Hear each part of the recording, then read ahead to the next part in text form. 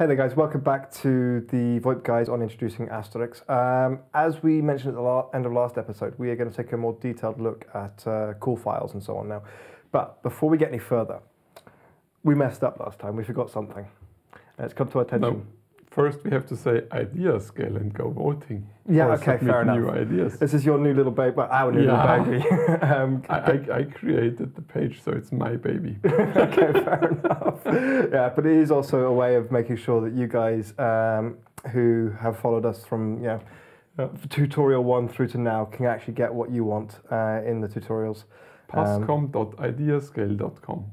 There you go. You've heard it from the horse's mouth. Yeah. But anyway, as I said, we did make a bit of a mistake at the beginning of the last one. We actually forgot something. This was no mistake. Okay, but we overlooked. We skipped something. We overlooked something, which has come to our attention. We did not overlook something. We skipped something. Okay, fair enough. Matthias, what did we skip? You need a module. You need a module to use the call files. Okay. But, and here comes the good news, it's loaded by default, so it just works. Okay. But maybe you have an older version or you compiled it on your own because you followed our tutorial. Mm-hmm. And when you compile Asterisk, you can say, I don't want this module, I want this module. Mm-hmm. If you just did nothing and used the same version of Asterisk as we do, mm-hmm. then it's per default on and it's there. And followed the compiling that we did in tutorial 2. That's there. Maybe you have an older version, you have a newer version, they changed something, I don't know, in the defaults, mm-hmm. I'm not sure, maybe. Then it could be that the call file test did not work. So how do we check that the module's loaded? That's the question. We go to our Asterisk console and say modules show. And then it shows all the modules we have compiled and started. So maybe you have compiled it, but there is an exclusion list which modules should not be loaded.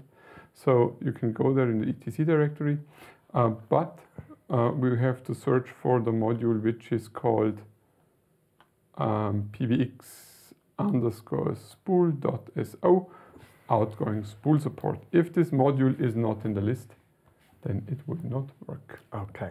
So that's what we skipped last time to make it more interesting for you. Interesting, yes. And funny if it didn't work.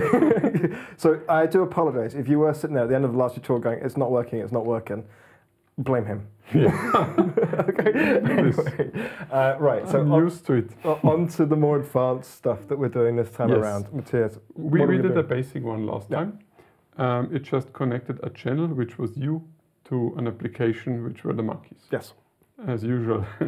And now we want to go a step further, mm-hmm. and I again just copy an example from VoIP.info.org. VoIP-info.org. Yep. And I will adapt it and explain how it works. All right, then. Take it away. So, test2.call. Again, please don't edit the file directly in the spool directory. I told you why in the last video, so review if you forgot. And now I just copy this example. Why did you not copy the priority there? Well, because I don't need a priority. Okay, fair enough. So that's the reason why. You can use a channel here again, like we did last time. If you wonder what SAP is the telephony API. If you connect ISDN or analog lines, mm-hmm. maybe SAP or Dahadi. I don't know how you... I don't know how to say it either. So Dahadi is mm-hmm. the new SAP. What does mean the new? I think it changed 5-6 years ago. So don't worry about this. We will just replace it by SIP and that's it. Okay. As channel, we use again James. We could use an external cell phone, I don't know. Now we don't connect it to the application, but we connect it to another context. So this is interesting. How does this work? You can say, like a phone. If you pick up a phone, I explained already, mm-hmm. then it goes to its starting context and searches for a number. Yeah. The same you can do here. You say, go to the context, in our case it's phones, where you can find the other phones, and there you dial the extension 100. Mm-hmm. So you don't say channel SIP James connected to channel 2 SIP Matthias, but you say connect SIP James to context phones and there call Matthias. That's important to understand. Right. So in our case, just you will call me. Exactly, it will call you, you will answer, and then it will call me. So that's how it works. But you can use any other thing you define. So you don't have to define the application there. Maybe you have already a queue with everything, or I don't know, in some context. Maybe you made a context my team or my queue, and there is a queue which is called 100, and then you can call the queue, and then everything you scripted works then. It just throws the call to the context like any other phone which would dial the number. So this is basically how we would do the batch calling that we talked about in the last episode. It's not the cleanest, most attractive, most professional way of doing it, but it is a method you can use. It is a method you can use, and it is relatively professional. Okay. Why? You can enhance this scenario like this. You make the call files, then you say the context is my team, then you put the calls in there. This is not the problem.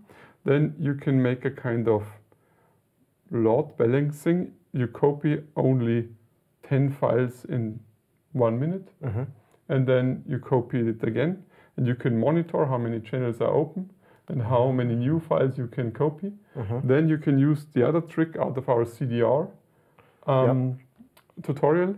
You can create the script, so your queue script not only joins the queue, but makes also some modifications to the CDR, so that you know something about the call. So you have the historical data that you require. You can get very professional, but don't do it. Don't do it, no. Okay, we'll find out why later on. Okay. Yes. All right. It's the spammers tutorial today. So context is phones, I think.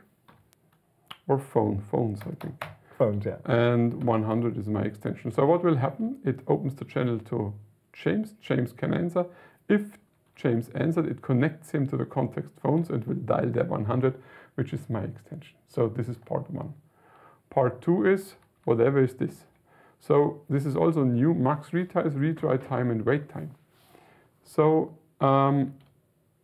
you can say, how does this work? 2 tries, so it tries 2 times to call the target. Yeah, it tries two times. Then how long should it wait until you answer? And how long should he wait until it tries again? Yeah. And that's very, very good. Maybe you can say 3 times for 60 seconds or for 30 seconds. And then repeat it after 5 minutes. It's after half an hour. Right? Sort of similar to the timeout in an IVR, where you can set the number of retries for the IVR, how many times the message is played, and how long it should wait until it's replayed again, and so on. And again, a top tip for the spammers: you can you can also vary with the time you wait. Maybe the first call file you put in there waits for only 60 seconds for the next retry, and then you can read out of your CDR that this did not work, and then you can reschedule a new call file which tries it every hour, every 2 days. I don't know. Okay, something like this. But don't do it. I can see it ending badly for us. We're going to get spammed. Yes, maybe. But if that happens, we're going to put you onto the monkeys somehow or another. Yes. Now test it. CP test2 call to var spool asterisk outgoing. Now James's phone rings because he's the channel I will call. Then he answers the channel, and then it will call me. I can also answer the channel, and